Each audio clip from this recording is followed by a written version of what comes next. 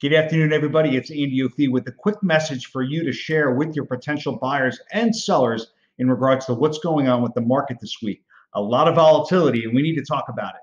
There is a lot of talk about the Federal Reserve cutting back their purchases of mortgage-backed securities. In terms, it's called tapering.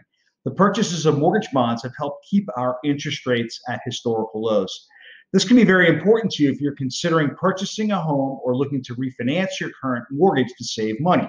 Interest rates are still extremely favorable despite the spike, but this week at the meeting, the Fed said they will likely begin to reduce their purchases of MBS and Treasuries by the end of the year, with an official announcement at their next meeting at November 3rd.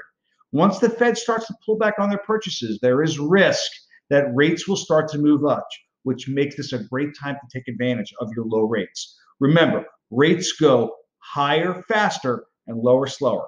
If you have more questions about what's going on, don't hesitate to give me a call. This is Andy O'Fee from Crump Mortgage. Have a great weekend, and let's talk soon.